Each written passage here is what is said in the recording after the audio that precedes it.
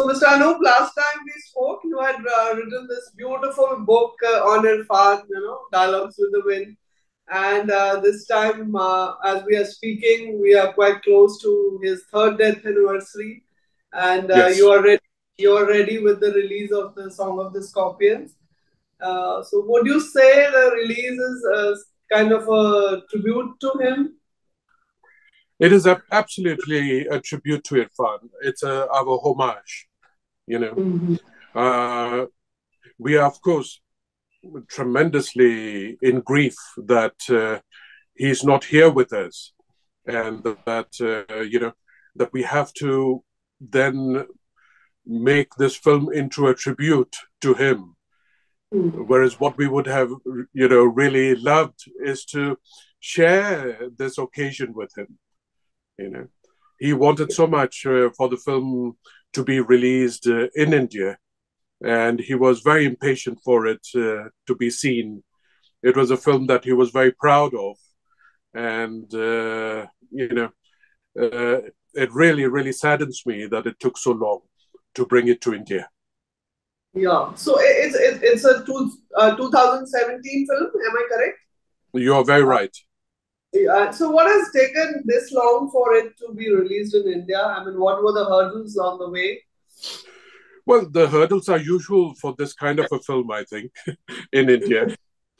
Um, as you know, the film was premiered at the Locarno Film Festival in 2017, and then for about a year it traveled to almost all the major film festivals in the world, winning numerous awards for Irfan, for Gulshifte, um, Best Film Awards, all kinds of things.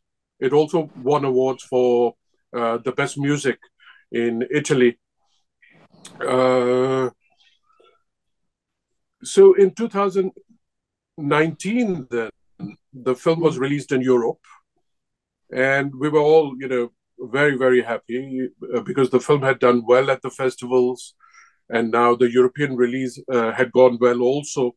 So we thought we had a great chance of releasing the film in India.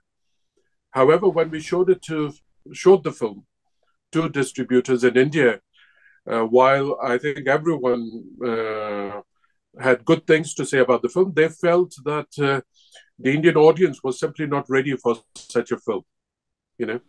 And while I was very, very disappointed by that answer, it did not surprise me because I'd heard them say that before of my earlier film also.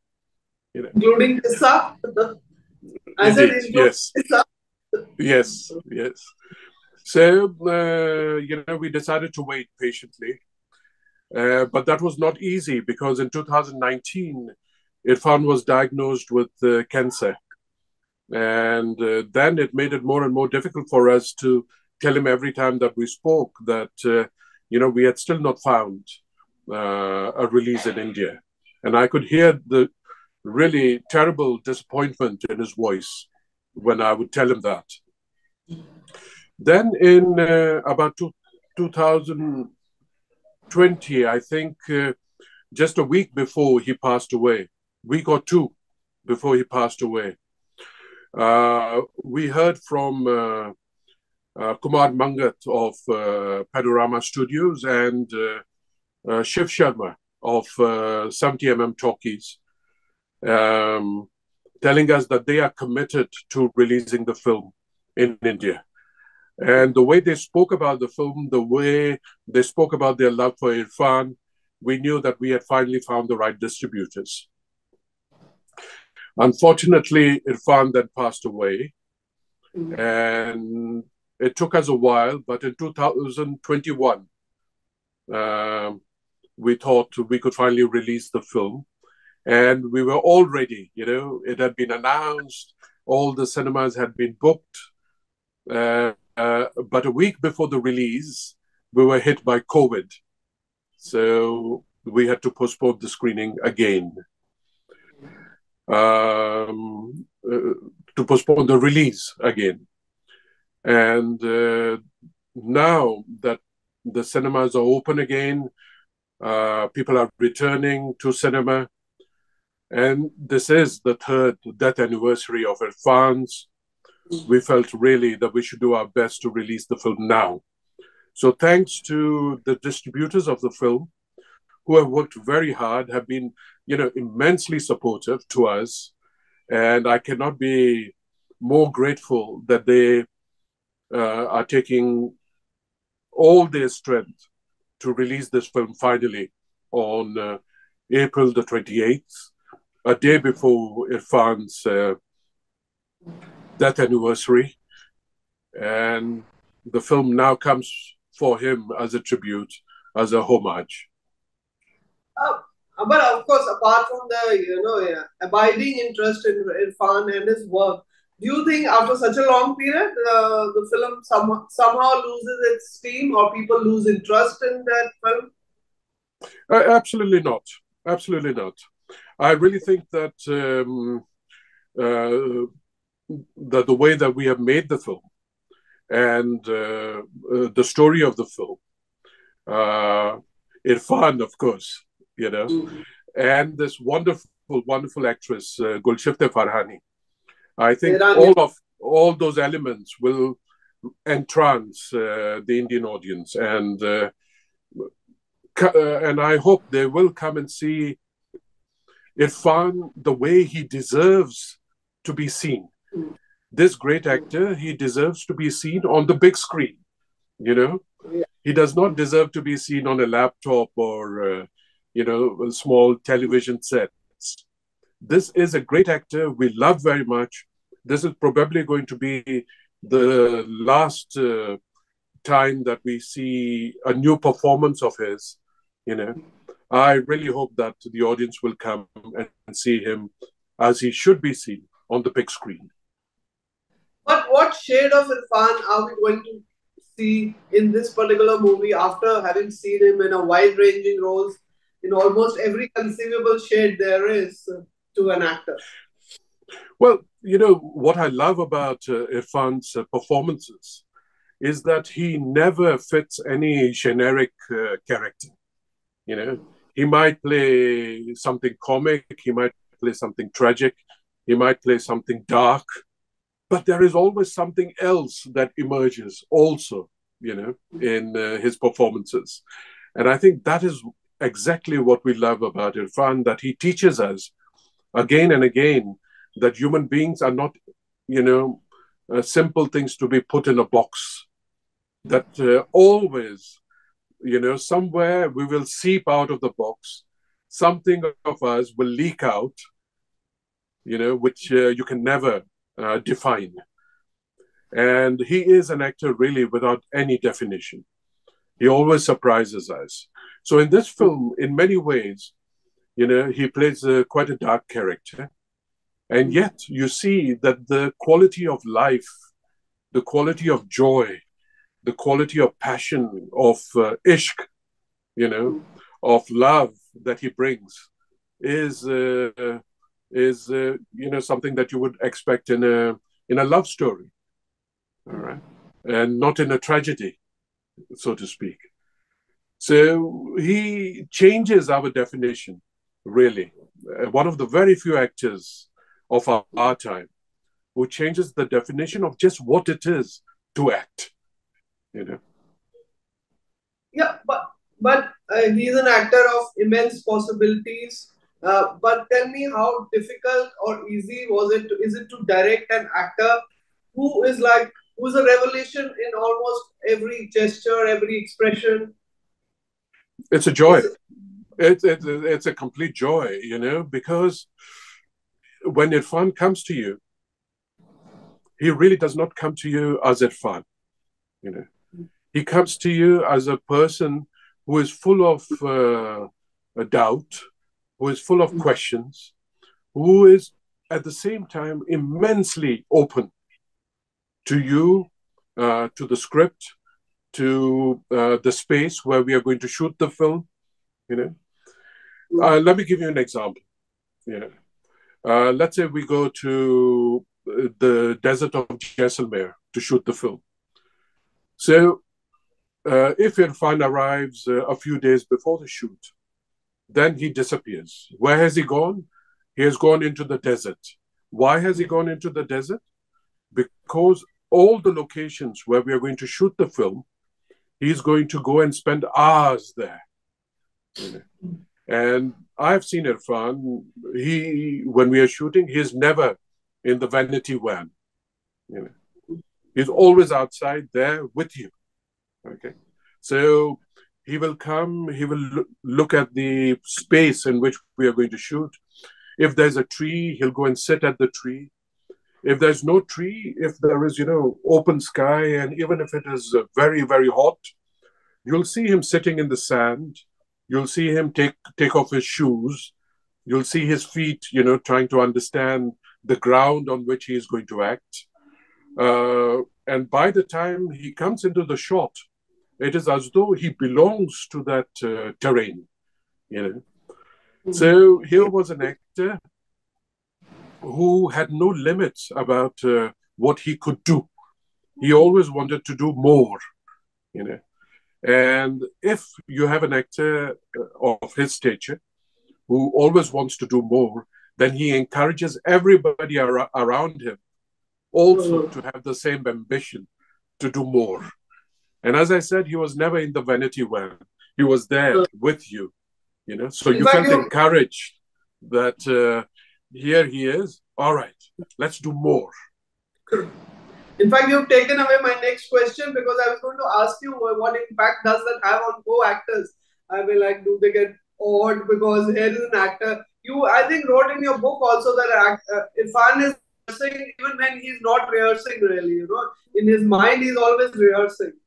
Yeah. There is let me say a few words about his relationship with his co-actors. It is very beautiful. All right. He's one who, despite, people look up to him, all these young actors, they really, really look up to him, and they want him to give them some advice. Right? I have rarely seen Irrfan give any advice directly. All right. He finds his own way of telling the actor how they could improve themselves. For instance, let me give you one example. Let's say there's an actor who is wearing some kind of a kurta, all right, for the shot. And this actor is just acting and is not paying any attention to what he or she is wearing. Okay. So he might say to the actor, that the color of your kurta is really lovely. And if you pull the collar a little higher, maybe the color will come out nicely. And when you turn your head, we will see the color. What he's actually saying is something totally different. He's telling the actor, become aware that you're a body with this color on you. And that if you just move your head a little like this, you will bring another quality to your performance. So he finds his own language, his own gentle way of telling you how to become better. And I think all his co-actors, they really cherish that, because he doesn't make them feel less. He always makes them feel like we are colleagues together. Is there any particular anecdote you remember while making of the film which would bring a smile to your face, and another if that brings tears to your eyes? Well, now, because everything is a memory now. Yeah. So in many ways, this memory is sacred, and it is, as memories are of people that you love very much, full of sadness. Yeah. But Irrfan was a man of joy. All right. He enjoyed every moment of life. I'll tell you something which I haven't spoken about. It is there in my book, but I haven't really spoken about it. He and I, we could not find the answer of doing one particular scene, and we had worked the whole day trying to do the scene, but there was no breakthrough. So late in the evening, he said to me, let's go on a ride in the desert in Jaisalmer. So I got into his car and we just drove around.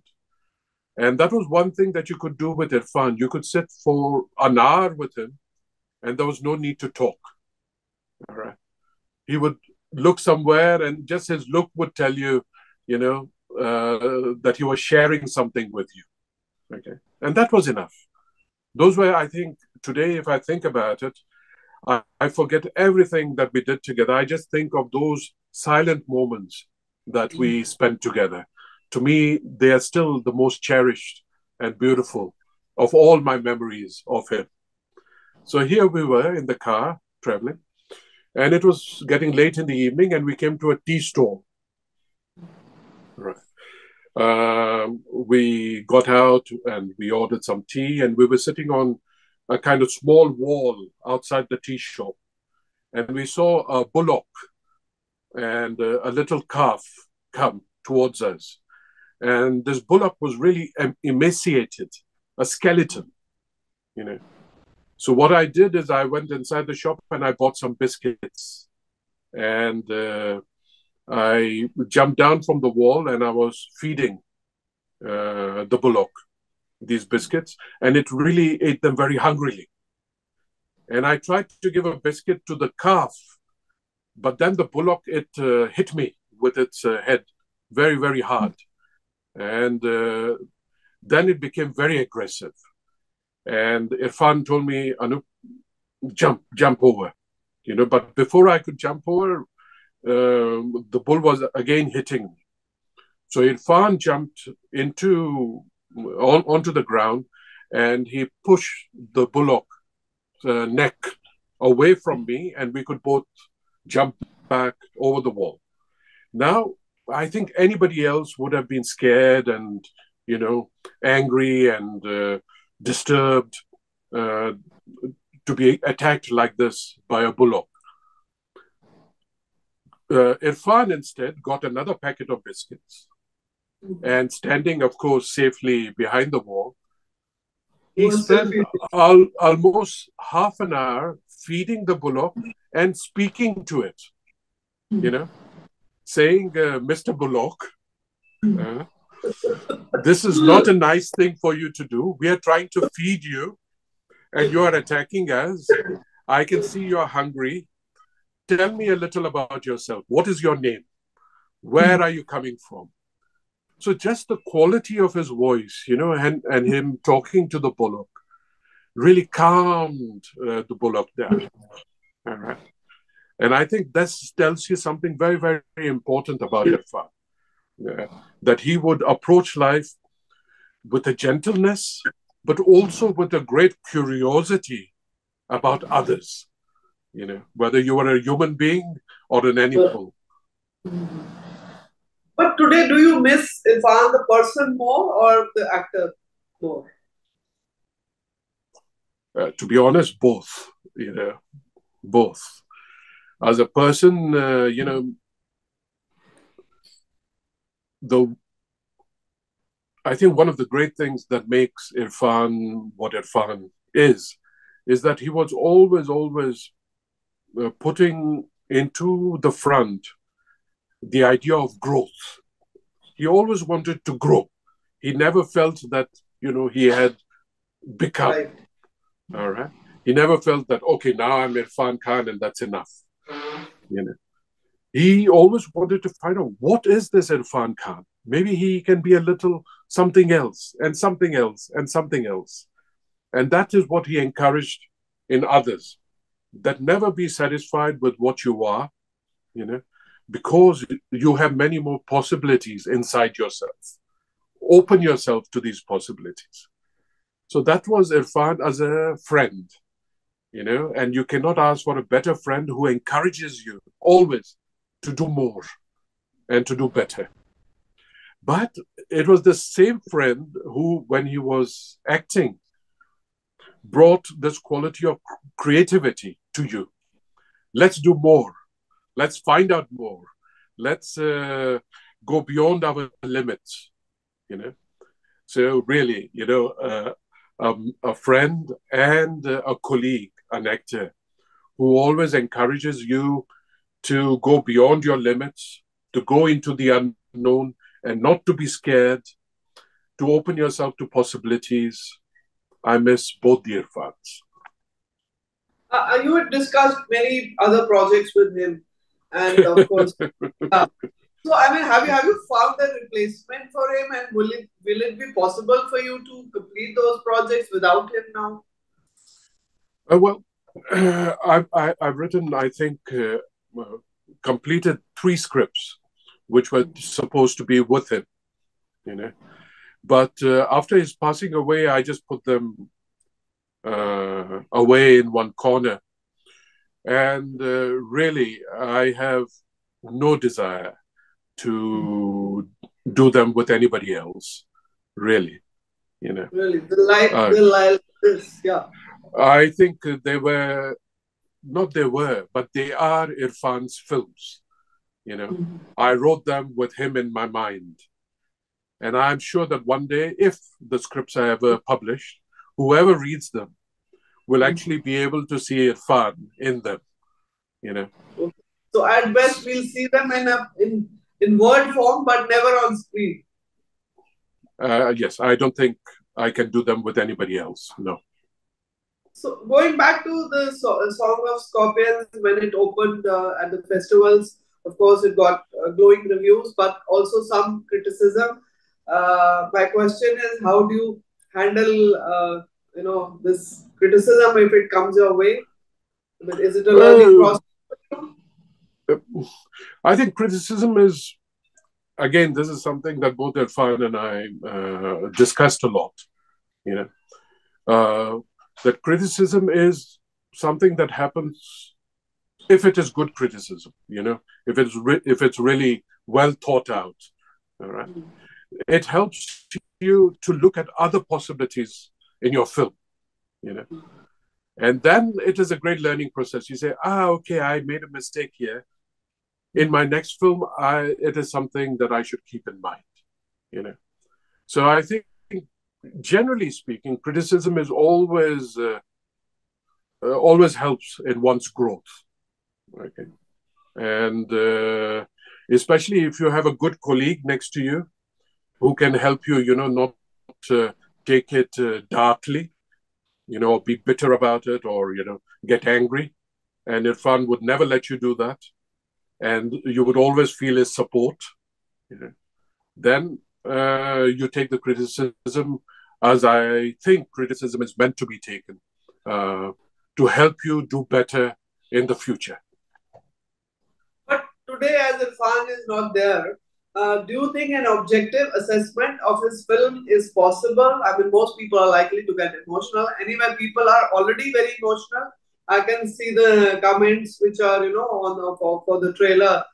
They're running into thousands, and everybody is like emotional. So, do you think that objective assessment or fair criticism of the film and his performance possible today, or it will remain a tribute? I think everything takes time. The film to reach India has taken, you know, all these many years. And I think perhaps this moment, it is fair and right that people come and offer their love to Irfan, you know. And I think we will have a lot of more time in the future when they can then return to the film and see it a little more objectively, you know. But I think this is a time when let it be a homage, let it be a tribute. But are you aware that the film is clashing with the magnum opus Mani Ratnam's PS2? And Oh, would that affect the film in any way? uh, I think this is a question more for my distributors than for me, you know. Mhm. And you know, mine is not a mainstream film the way Mani Ratnam's films are, you know. And Mani Ratnam is such a huge, respected filmmaker. So I think perhaps, and I hope that people will watch both. You know, that would be wonderful. And Okay. if Mani Ratnam's films are houseful, then maybe they'll come and watch The Song of Scorpions. Though you've already said it that an actor of Irfan's caliber should be watched on the big screen, but do you think changing audience tastes and the fact that very few are frequenting cinema halls these days. Most big films are also flopping. OTT would have been a better route. No, no. In fact, OTT has been a possibility all these 6 years, you know. Yes. But I have very supportive producers, and I was very, very keen that the film first be seen on the big screen, you know. And then if it goes to OTT, I understand that it's part of business. But really, really, I hope, and I'm very happy that the film is on the big screen. We fought very hard to keep it like that.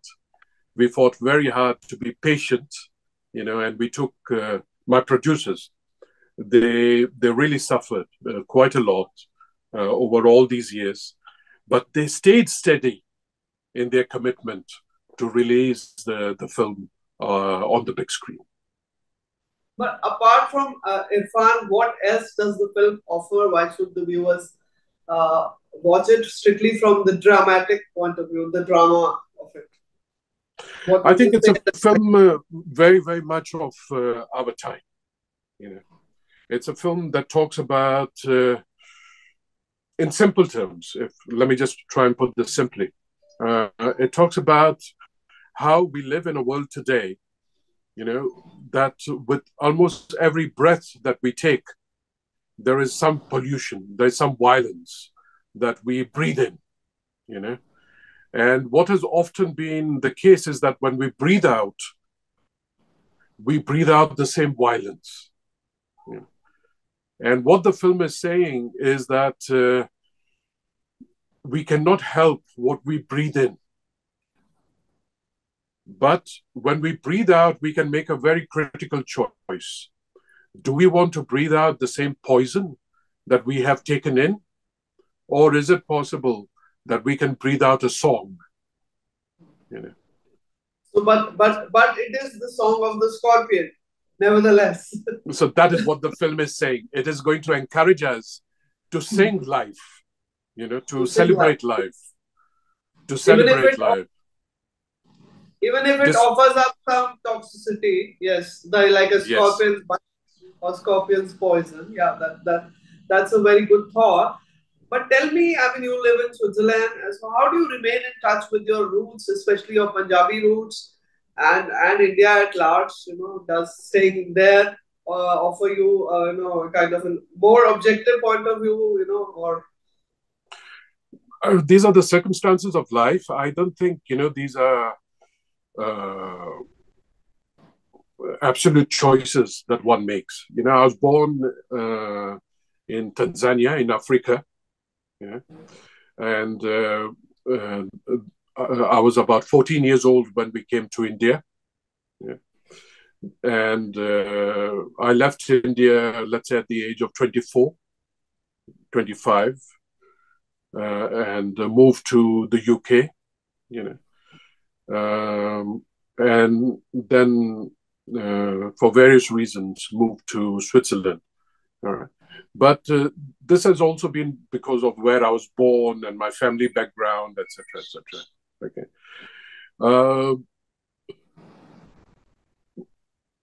But the thing with India is that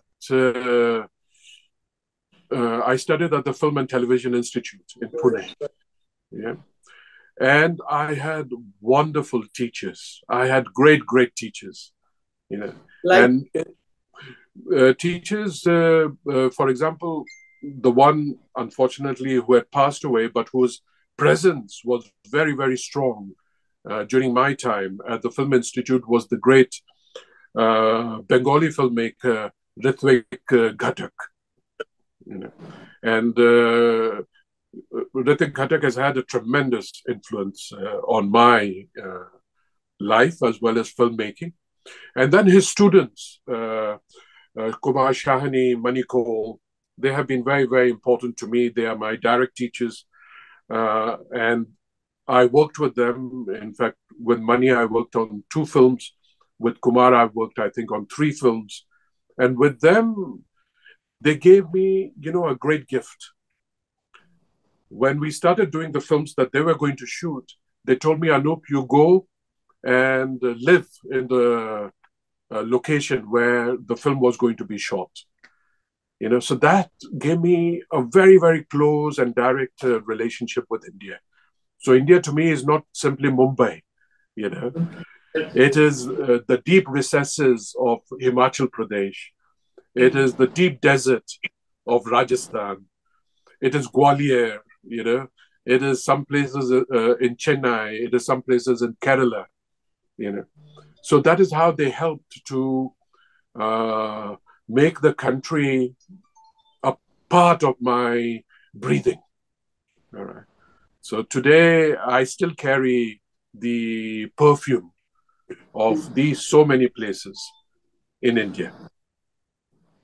And of course, whenever you come to shoot in India, that kind of reinvigorates all those memories as well. Absolutely, of course. What now that you shelved three scripts, almost shelved three scripts? What can we expect from you next?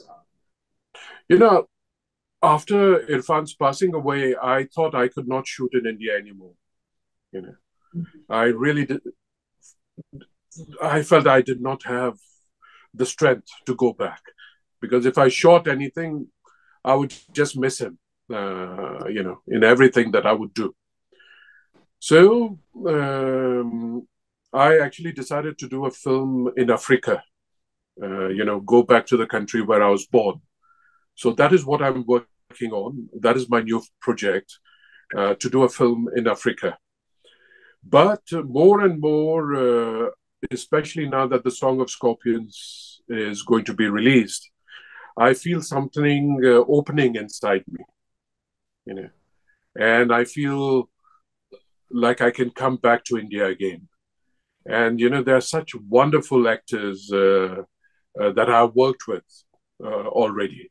So there is something that I would like to do with Tilotma Shom, with Rasika Dugal, with Tiska Chopra, with Shashank Arora, all these wonderful, wonderful actors. And many more. Yeah, all of them are doing wonderful job on OTT right now. All of them actually. Absolutely. Yeah, absolutely, yes. What about Babil Khan? Would you ever think of working with Irrfan's son at some point? I would never think of working with Babil because he reminds me of Irrfan.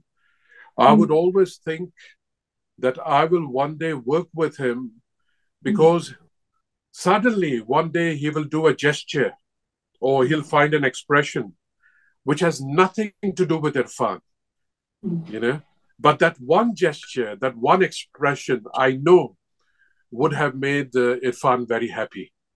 So I'm waiting for that moment when Babil will find that one gesture with us, just him, and it will make me look up to him and not look up to him because he's Irrfan's son. But last time we spoke, we also spoke about Anand and Matam, Anand or Matam, which are two words that also appear in your book. But today, would you say there's more Anand and less Matam as compared to when you were writing the book and when we last spoke as well? Absolutely, it is. Yes, there's more Anand because I see Irrfan everywhere now. I see his great performances, and of course there is Anand because the film is being released and on the big screen. So yes, Anand hi Anand. So last question, you were talking of the influence of your directors in your life, makers. What would you say has been the lasting influence of Irrfan in your life? I think the lasting influence of Irrfan has been very simple. It is that you are never complete. You are always in journey. You're always traveling, and keep yourself open to that journey.